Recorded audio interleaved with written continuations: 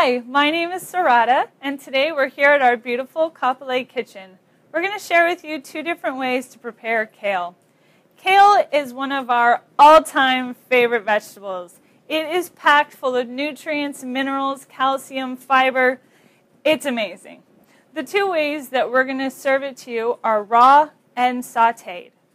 There are many varieties of kale, and today I'm just going to show you two of them. The first one we have is called lacinato kale, also known as dinosaur kale because it has scaly looking leaves. The other one that we have is called green curly kale, and it looks just like this. Besides being so packed full of nutrients and being one of the most awesome vegetables in my book, kale is super easy to prepare. After you've thoroughly washed your kale, you want to remove the nice green leafy part from the stem because, well, it's really crunchy and you don't really want to eat that part. So what we're going to do, super quick, super easy, hold your stem upside down just like this, pull the leaves straight off the stem. Amazing, right? Anybody can do this. First, we're going to show you a basic massage kale salad. After you've removed the stem from the kale, we're going to place it into a nice large colander and break it up into bite-sized pieces, just like this. And what we're going to do is massage the kale. Pretty easy. And what this does is it allows the fibers to break down, and it also releases some of the natural juices in the kale. And the reason we have this bowl under our colander is to catch those juices.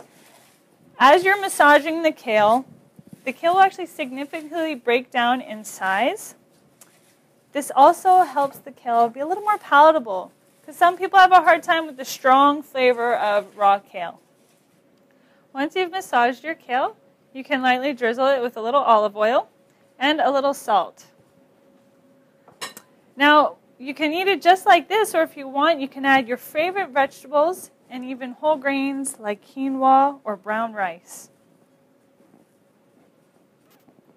Next, we're going to show you how to sauté kale.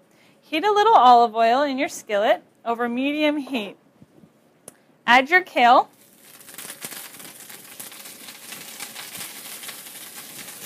And we're going to sauté our kale until it becomes wilted and is a bright green. It should only take a few minutes. So now you can see the nice, bright, vibrant green color in the kale. Turn your heat off. And you're ready to serve. If you want, you can drizzle a little shoyu on top or eat it just as is. It's delicious. See how easy it is to prepare kale? I hope this inspires you to go out and try this amazing vegetable on your own. For more great videos, check out our website, downtoearth.org, and don't forget to like us on Facebook. Bye!